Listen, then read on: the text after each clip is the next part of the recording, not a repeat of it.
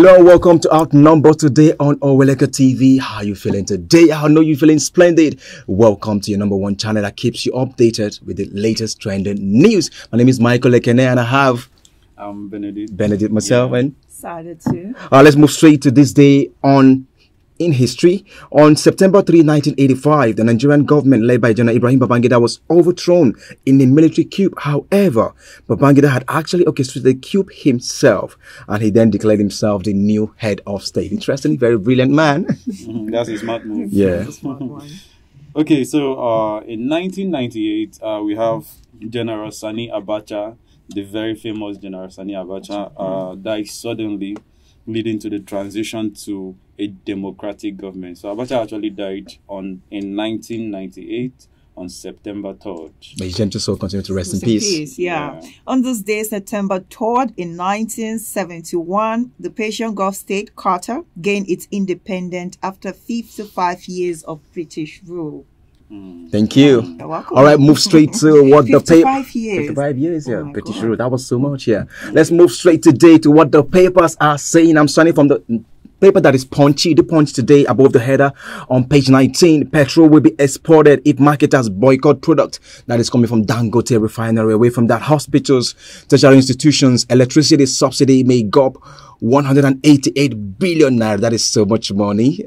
Details on page 19. NNPCL may stop petrol import as depot price nears 1,000 per litre.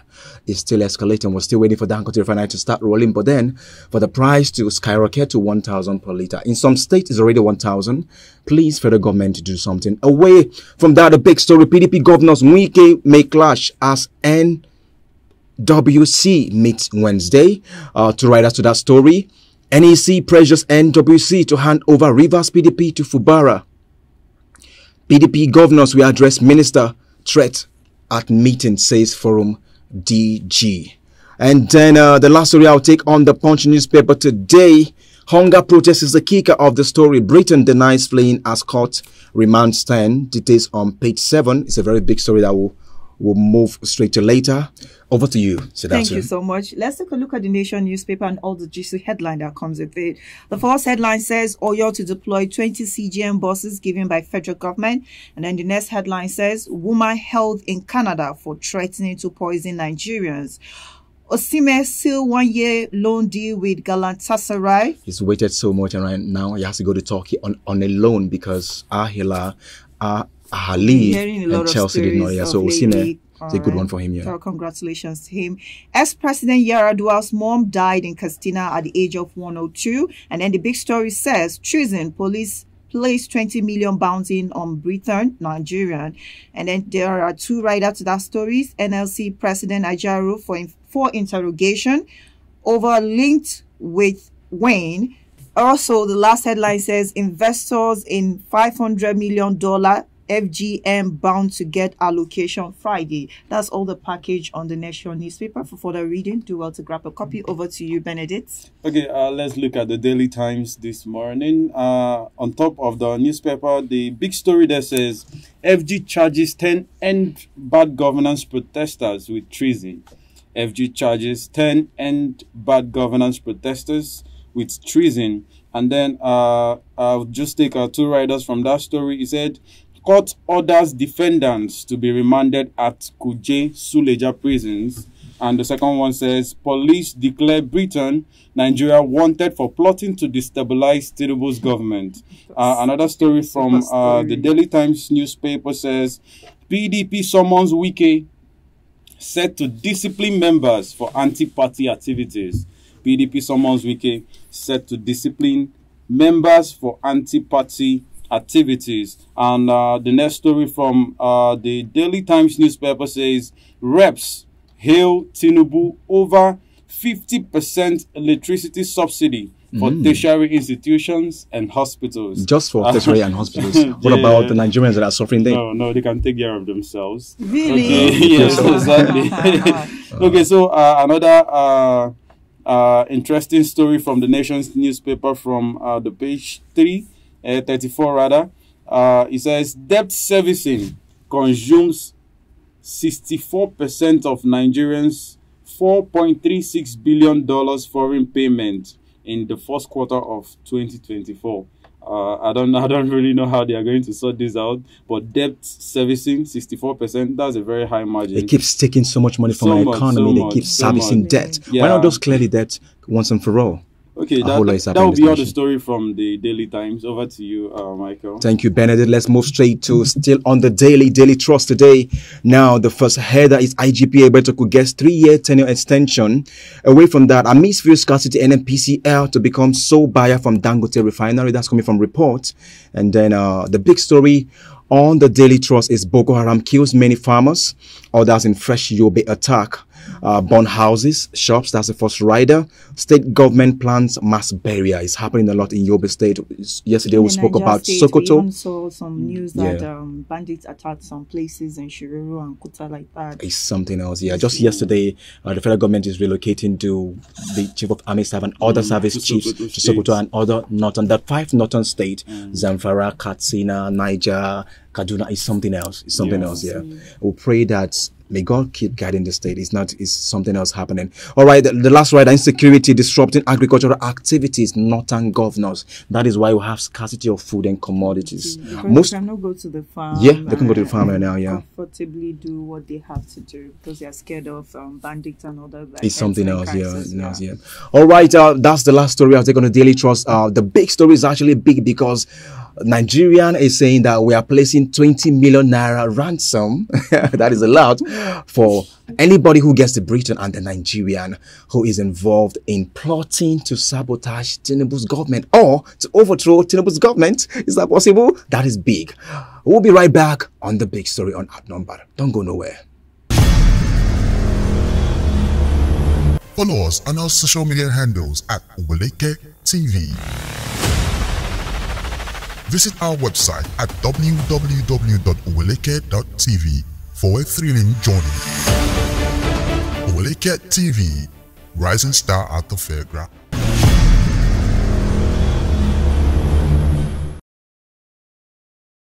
Welcome to the big story on Outnumbered today. The story is actually big as the first public relations officer, ACP Muyiwa Adejobi, releasing a statement that the man who is connected with, of course, the hashtag End Bad Governance protest sponsorship, Mr. Wine, the Briton and a Nigerian, he's something, he's Obian.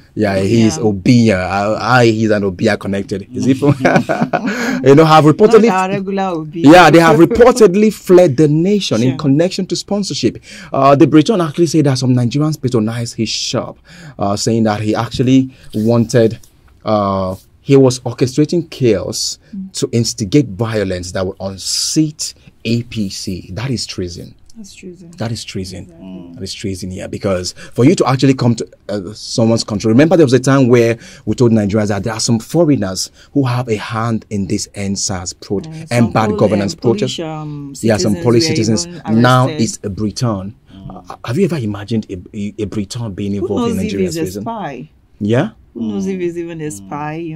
Things like this do happen. There was a time in China where they had to send some people, use Chinese people to try to distort the government. That was in history a few years ago. Yes. Let's talk about this gist, Benedict.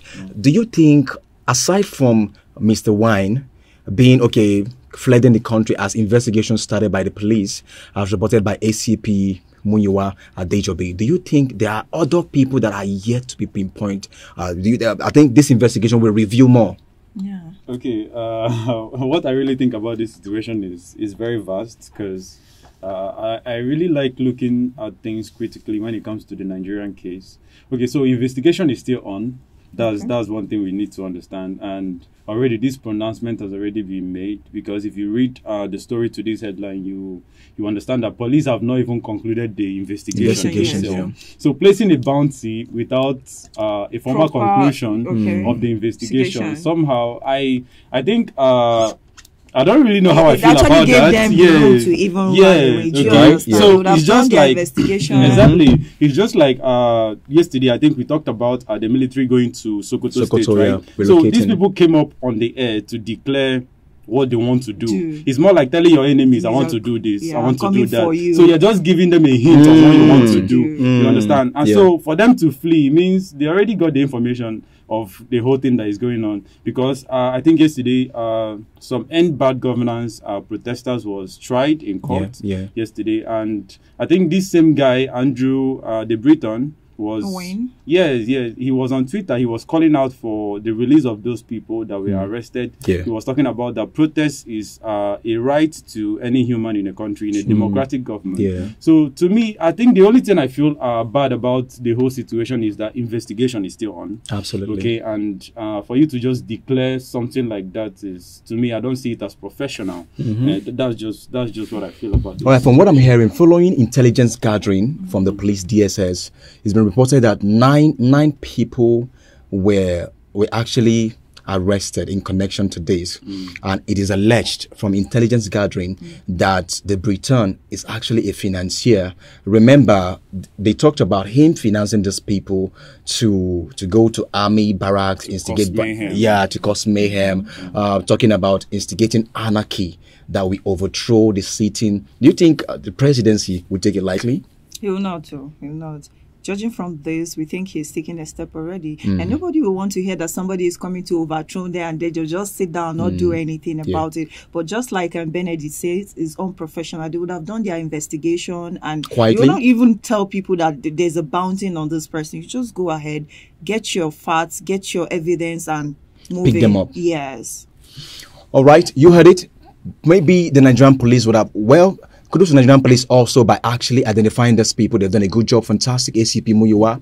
But then I feel they would have gone ahead to arrest these people, pick them up and then tell Nigerians, hey, you have to hail us for a good job or a job well done. Okay, I think another thing that is very interesting about the story is the link between the Labour, the Ajero, the Labour leader with the case. I think this Andrew guy, they say he has a bookshop or a school that is in the building of the NLC building. So I think when Ajero was picked up, when all this while they've been inviting him, I think it was because of similar case. And I'm just trying to get it linked together. Ajero planning the protest on the name of NLC and the Embark governance protest coming up at the same time. But then remember, the NLC came out to say we're not part of the protest. We're not part of this protest. Exactly. That's exactly what I'm trying to, trying to get the whole thing together to actually get the link between these two things is very. So I just think both the police and everybody involved should just take a professional move to just get these facts right. Yes, exactly. So that we'll not just because in Nigeria, I think we've had a whole lot of a similar case. I think it was Binance when it was declared that there were sponsors of terrorism in Nigeria through using Binance. Exactly. But do you know till today we've not had any I don't really know. I had stories. He was sick. He's this. He fainted and all those. The thing there is that if they do a proper investigation, they would have apprehend these people. Now take a look at Pavik Duro of the CEO of Telegram. The French authority did not let him know that they are coming after him. They allowed him to come into the country and then they apprehended him. They arrested him.